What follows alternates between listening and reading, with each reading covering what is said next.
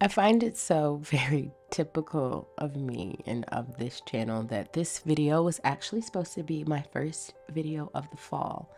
And during the filming of it, we got our first snow on November the 11th, which is only odd because the days leading up to the snow were so warm you didn't need jackets.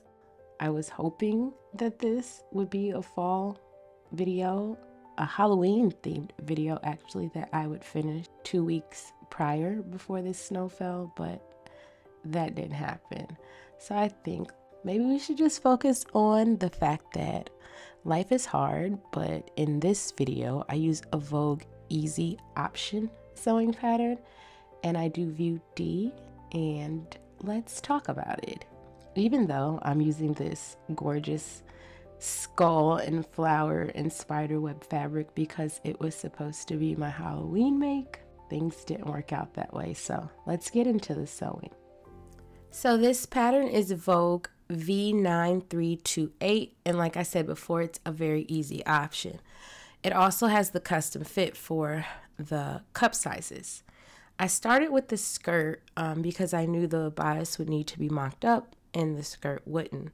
The skirt pieces are 10, 11, 12, and 13. And did I mention that it has pockets, which is piece number 14? As I was laying out my skirt pieces, I realized that my fabric was directional, which I had noticed before, and I'm glad that I did. So I laid it out into a way where my skulls will be facing up front and none of them will be upside down, which led to being almost short of fabric, but in the end it ended up being enough. So I started with getting all of those skirt pieces cut out. I was very optimistic when starting this project, it being a Vogue Easy Option. I thought it would be something I could get done quickly and actually meet a deadline.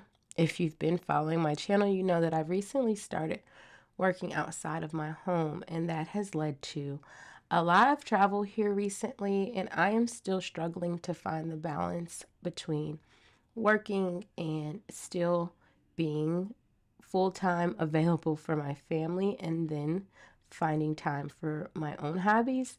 And so we are not there yet where I have figured out the balance of how that works, and so I'll be happy to get a project a month done, at least in the meantime, as we try and figure out what's our new normal in my family and what my own time management looks like. If you have any tips or insights to that, please feel free to share in the comment box below. Like, how do you go back to work after being a stay-at-home mom for so long and still feel as if you're meeting everyone's needs, including your own? It's very, very new for me and for my family, but we're working on it. Piece number 12 is the skirt back. We have 2 of these that we are going to seam together at center back, and then the side back is where we'll have to work with the pocket. And because I'm running so low on fabric, we're going to cut the pocket pieces out of this pink, which is like as close to this as I had in my stash, but this is all that's left of the fabric because it was directional, and I didn't pay attention to that until I started cutting the skirt. So that's where we're at. So here we are finally at the sewing machine. I am now stitching all of the skirt panels together. I know I say this a lot, but I'm always slightly annoyed with just how little time is actually spent at the sewing machine when it comes to sewing. There's so much prep work that goes into a garment before you get to sit at the sewing machine. But I definitely enjoy just being able to stitch those long skirt panels together and not really have to think about it a lot, listen to some television, and that sort of thing. I will say this sewing pattern definitely lives up to its name of being a very easy option when it comes to sewing patterns. There's not a lot to the skirt at all until it's time to insert the pockets. which is what I am doing now, which for some reason I always seem to have trouble with. I am not sure why me and pockets struggle a lot, but getting them to lay properly and fold in the way they're supposed to seems to be a thing for me. But I will say I do believe this is only my second time ever doing something with pockets. I did a skirt before with pockets and now this dress. But I don't think I even shared that video when I did the skirt that had pockets, but I wore the skirt when I went on my trip with Stephanie Canada and Haley from Haley Marie Vintage. So I don't think I've done a lot of pockets, but there's something that I struggle with. But here they are, well, almost pinned in place, and then I will get them stitched down. So, as I said before, this is a Vogue Easy Options, is what they call these patterns, and they are designed for a beginner sewing project, and they have the custom fit cup sizes, so that way you don't need to do a full bust adjustment or a small bust adjustment, which I definitely appreciate because you know I have struggled with getting things to fit correctly in my bust. I want to know if you've done any of the other very easy options or if you've sewn up any patterns with the custom cup sizes that you would like to recommend for a beginner sewing project, or a pattern that you enjoyed, or one that you think I should stay away from.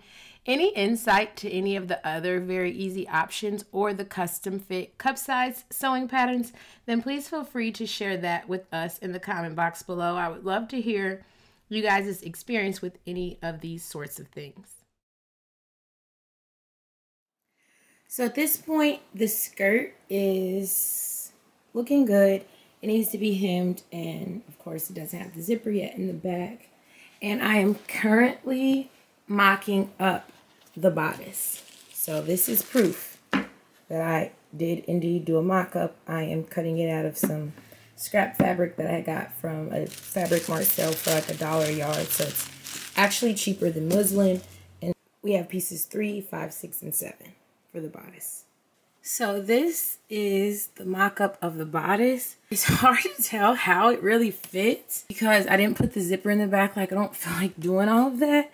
And then like this feels too big here, but I don't know if when the sleeves attached, if that is gonna do something different. I don't know if my dart should be here, if it should be more in my bust. I don't know anything. So I guess for me, the point of the mock-up is like just to make sure that it's not too little, which it's not too little, but I don't know. Like, I don't know where these darts are supposed to be.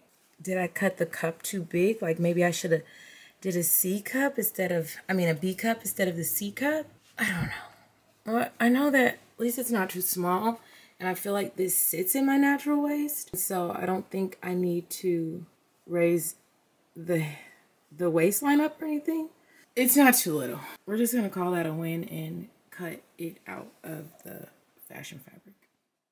So I moved into cutting the bodice out of the fashion fabric, which there wasn't a whole lot left. So I had to be really smart with how I cut this out. And as you see in the previous clip, I still haven't figured out a lot of things about fit and how that works. And so at this point, I'm just happy whenever things aren't too small, and hopefully we'll learn more as we go. So these are piece number 6. And I had to stay stitch the edge. So they're the back piece. And now I need to attach piece number 7, which is, can you see that? The sun's coming. The bodice side back. So stay stitch piece number 6, and now we're going to attach piece number 7 to the sides of here. So getting these pieces attached correctly was a little bit tricky, as it is essentially a princess seam, and so it had to be fitted correctly and clipped a little bit as I went to make sure that it fit, the pieces fit together the way they were supposed to. But I do enjoy a side princess seam. At times I find them a little confusing, but I'm getting better about them.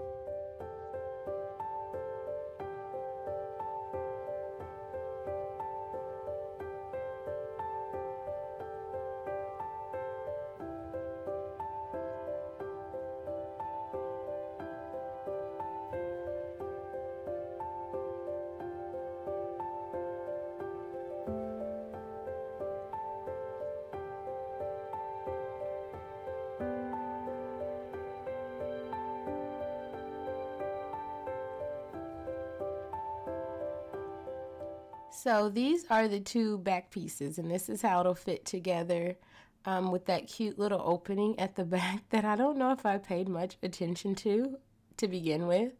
So I'm matching up the notches at the top, and the bottom will stay open. That's going to be for the zipper.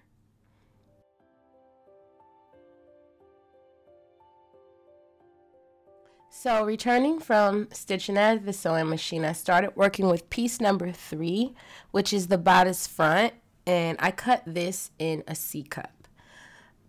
I don't know if I should have done a B, but possibly. I'll let you guys be the judge at the end when I show you the final photos. But I am transferring that side dart here now, along with the rest of the markings that go on piece number 3, and then we will get that to the sewing machine as well. So now I'm working with piece number 3, which is the bodice front.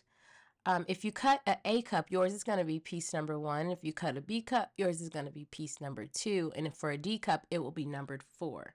Here I am getting that dart stitched in here.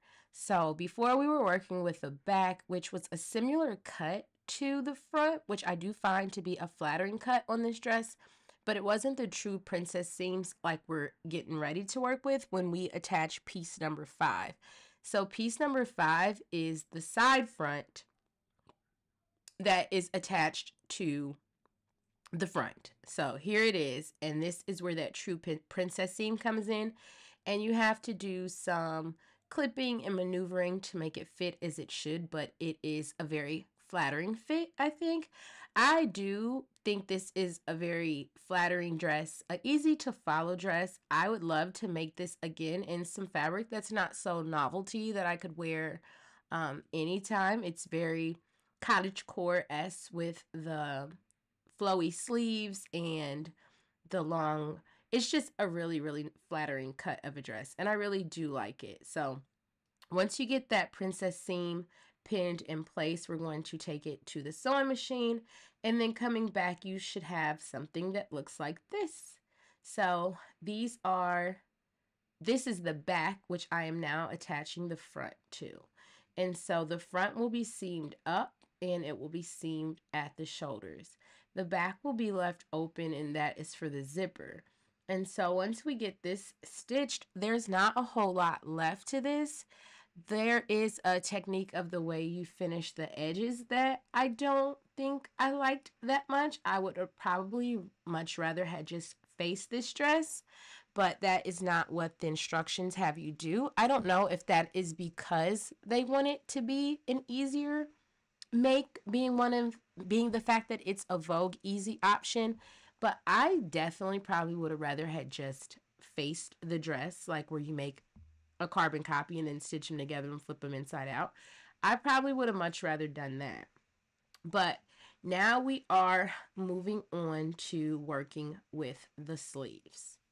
As I said before, so much time elapsed between the start and the completion of this dress. So here I am, like figuring out what is what, because it's been a long time since I had worked with this dress. So I'm back looking at instructions and trying to figure out what the heck is going on. But I knew that the bodice was mostly complete. It would need to be stitched up the front and finished, of course, but mainly it was the sleeves that it was time to work with. The sleeves and the sleeve cups, and then the bias tape, which is what I have in my hand, that is going to be used to finish the edge of the dress. I have never really liked working with bias tape, and it could be because I don't really know how to work with bias tape. I think maybe I should invest more time into figuring this out. But yeah, I did not particularly care for the method of finishing this dress, as I said, but bias tape is what it requires, and so that's what I used.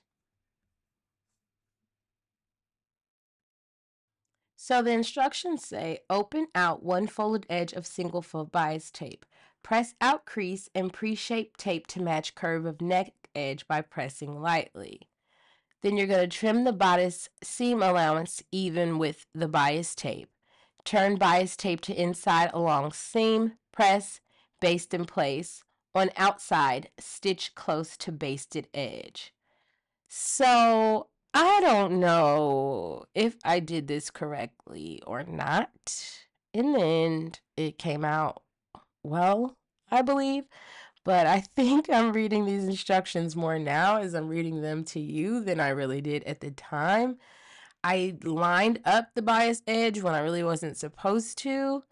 I was supposed to line it up with the seam allowance because they say trim by the seam allowance even with the bias tape, and I had nothing to trim. And yeah, so I don't know. Any tips for working with bias tape or using it to finish things, then feel free to share because I really don't think that I did this correctly.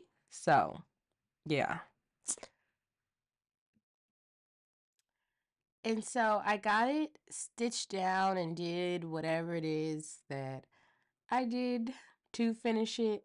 This next clip will prove that I could not have read the instructions, and I certainly couldn't have read them thoroughly because you were supposed to finish the back opening in the same way, and I did not. I like narrow hemmed it, and that's what we have there.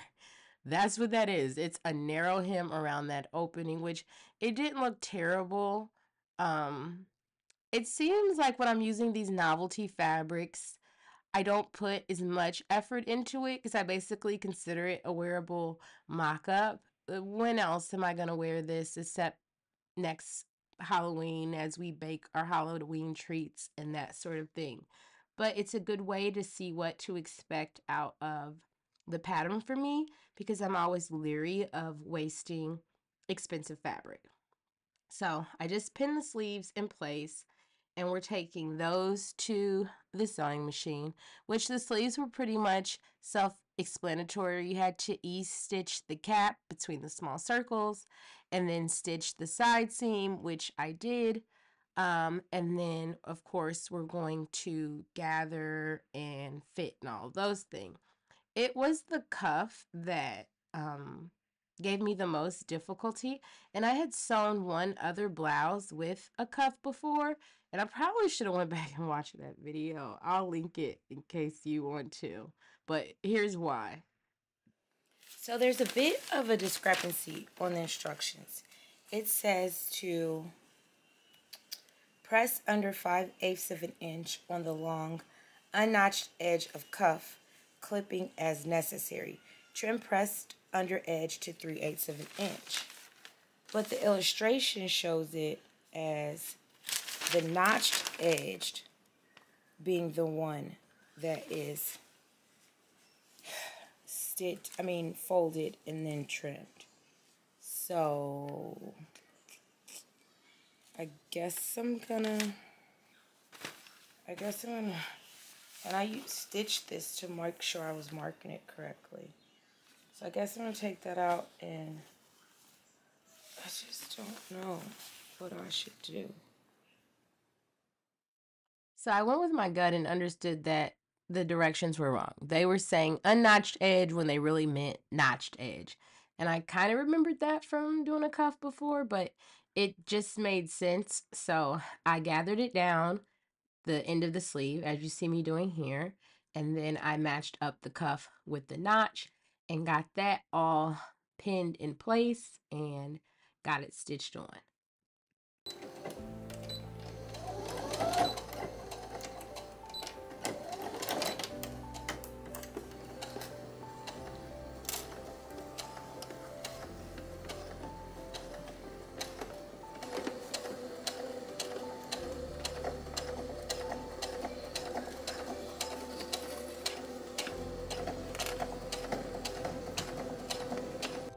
And here is what that cuff looks like all completed. I'll have to finish this inside by hand, but looks pretty good. And then that's the sleeve head that will get attached to the bodice. And then I proceeded with hemming the edge of the skirt.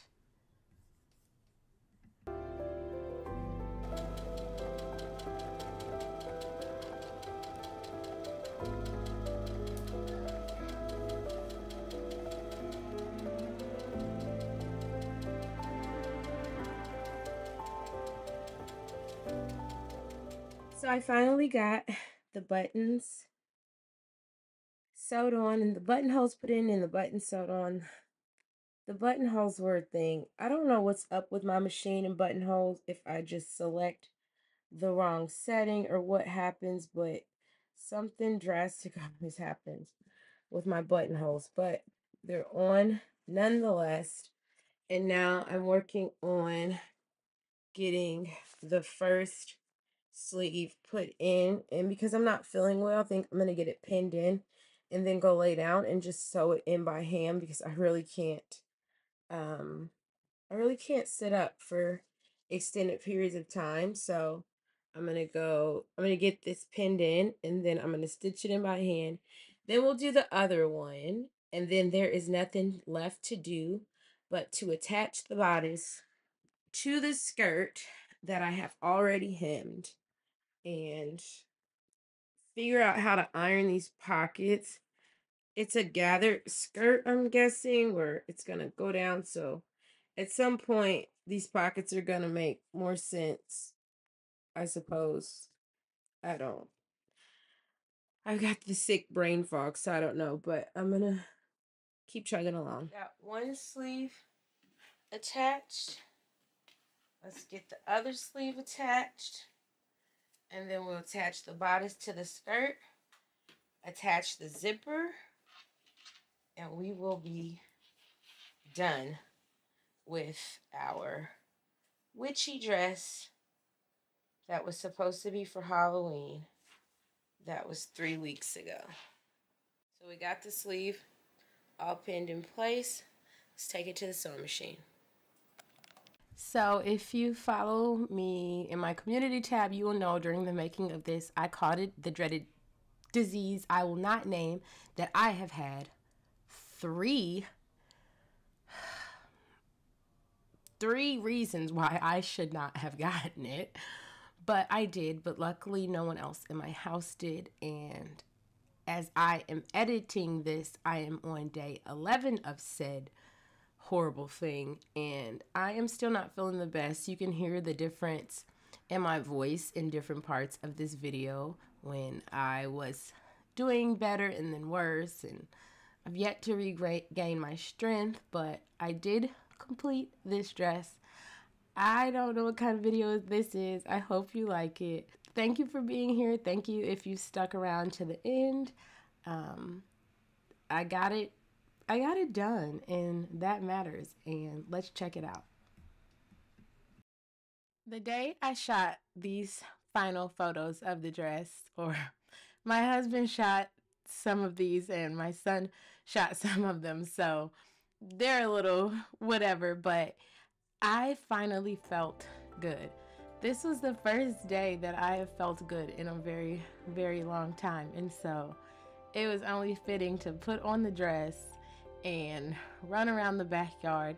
It's a crisp day, but the sun is shining and everybody's on the mend in my house, and so that is cause for celebration in my spooky witch dress with the pockets that I love. That was a very easy dress to sew. It was just during a time when life wasn't as easy, but better days are coming. I can feel it. I hope you all are well, and I will see you in my next video that is very soon and sure to come.